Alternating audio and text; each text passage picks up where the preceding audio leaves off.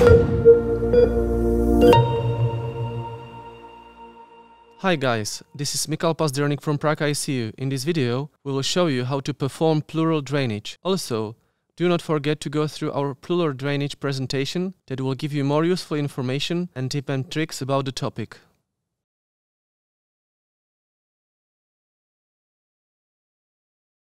Before the procedure, baseline observations including blood pressure, ECG and SpO2 are taken. Supplemental oxygen is administered. Before scrubbing up, we recommend to perform a provisional ultrasound with marking of a puncture site, for which you can use the needle hub.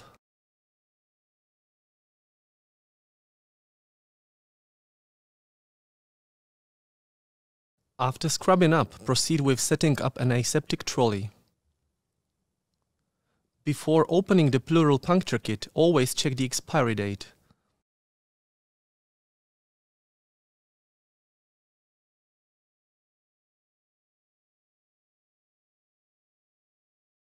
The set contains 50 milliliter syringe,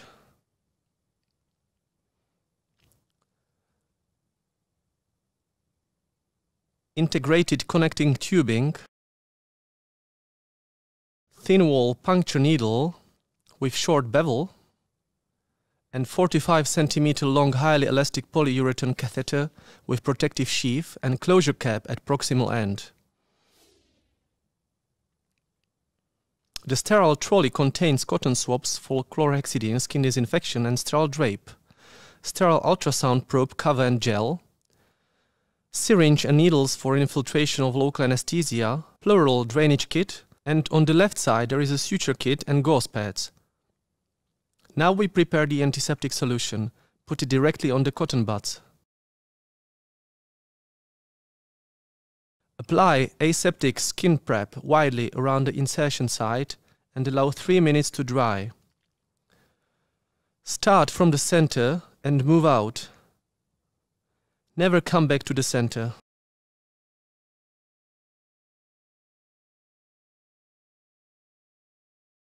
Once that is done, we drape the patient. We use the fenestrated drape first. Your mark is in the center of the window.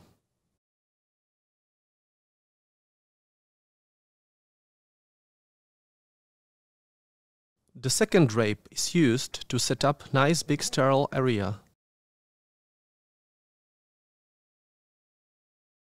Insert the ultrasound probe into the sterile cover.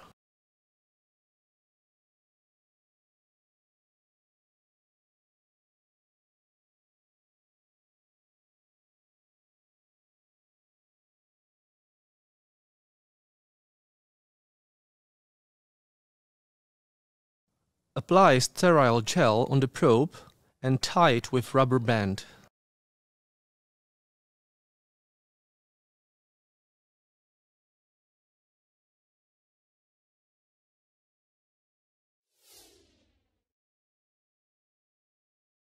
Then reconfirm the position of the marking with ultrasound.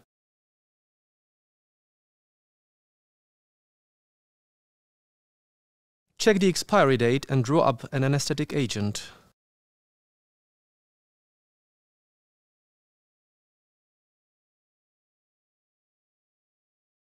Anesthetize the superficial tissue and skin with orange needle.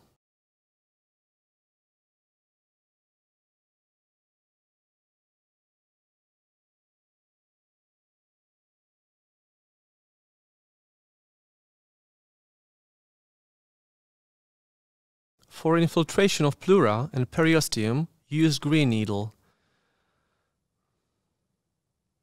Always apply negative suction before injection.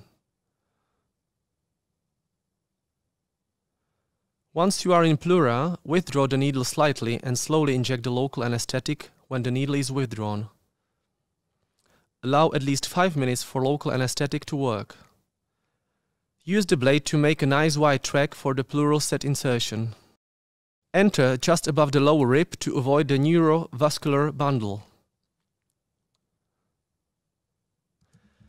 Insert puncture needle and confirm the position within the pleural space by putting the catheter inside the pleural cavity.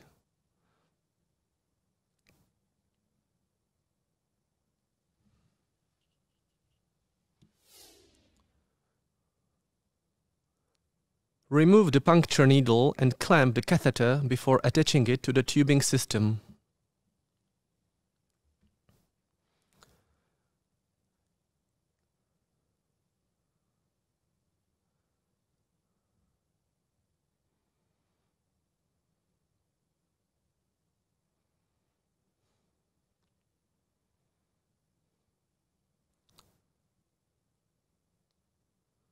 Ensure all drainage holes of the catheter are completely within the pleural cavity.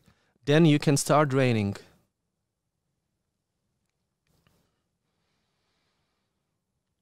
Send first 50 milliliter syringe to the lab for analysis.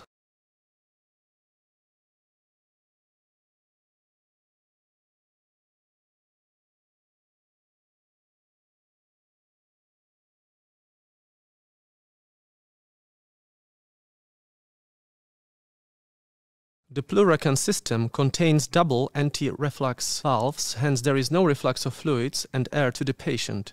Furthermore, it provides easy aspiration of the fluids and speedily transfer to the secretion bag without using the three-way stopcock.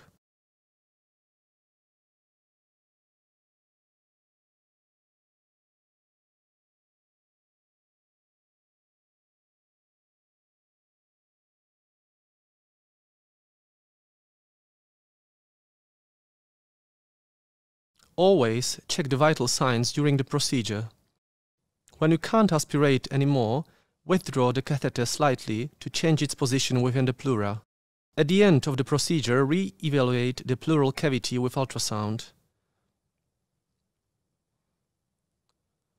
Despite no strong evidence, we don't recommend to drain more than 1500 milliliters of pleural fluid to prevent re-expansion pulmonary edema. Secure the catheter to the skin to prevent drain falling out using 1 or 2 holding sutures.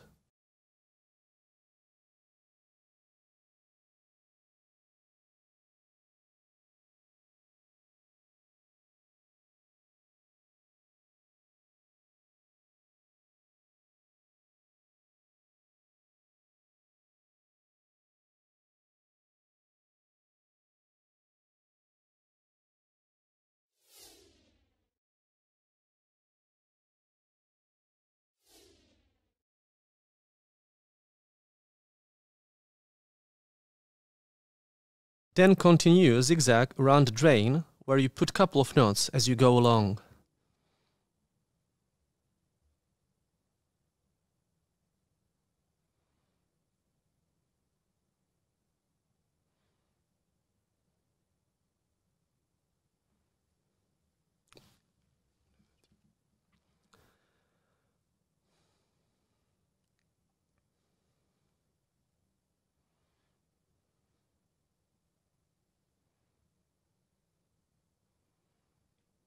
Finally, apply transparent dressing on the folded gauze pads, as this allows one side to be inspected by nursing staff for leakage or infection.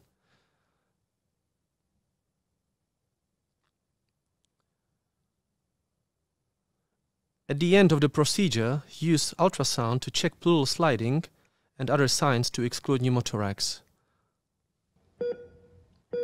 Thank you for watching. Stay tuned for our next videos on Prac ICU.